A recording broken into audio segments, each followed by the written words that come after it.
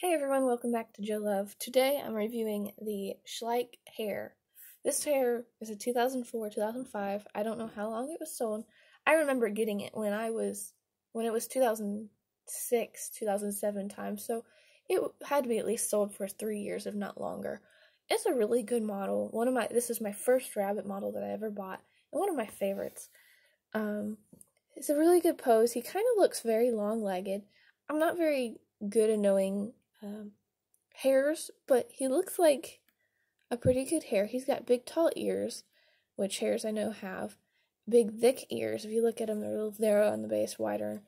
Good-sized ears. Very strong ears if you bend them. They're kind of bendy.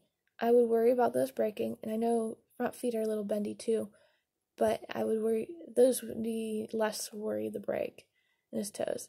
He's got a cute long tail with a white coloring to it.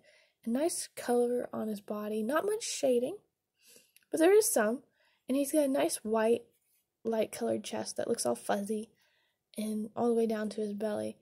His eyes are a little weird. I know some of the older Schleich like doing like brown in the background and then putting a black pupil in the middle of the eye. And I think that's a little weird, but they're not as bad as some of them. They're really not as realistic looking as a rabbit, but not terrible. But then his face, I really like his face because a lot of the Schleich rabbits put black noses on them, and rabbits don't have black noses unless that's their marking. Their nose isn't black, it's their fur around the nose that's black.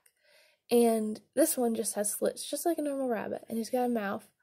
And it's really cute. If you look at it, it looks like a rabbit face. It looks just like a rabbit face. So I really like the mouth on this.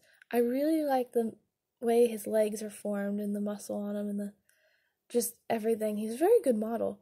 One thing I would comment, and this has been a comment for most of the Schleich rabbits, is the CE on his butt. That really takes away from taking realistic pictures. It's hard to take them if you got a big CE on the butt. His is not as prominent, and you can hide it easily, but you still have problems taking pictures. Other than that, he's a really good model. I strongly recommend getting him. He's got good painting. Not overly done, but not too little that it looks stupid. And I strongly recommend getting. And I really like his feet. If you look at his feet, you can see the little pads of his feet.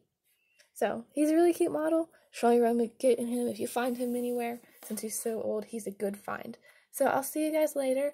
Please like, comment, and subscribe below. I want to hear about what you guys find in like thrift stores and flea markets. I love hearing people going out and finding these models, Schleich, Briar, or anything. So please comment below what you find, and if you find this model, because that'd be so cool. So I'll see you guys later. Bye.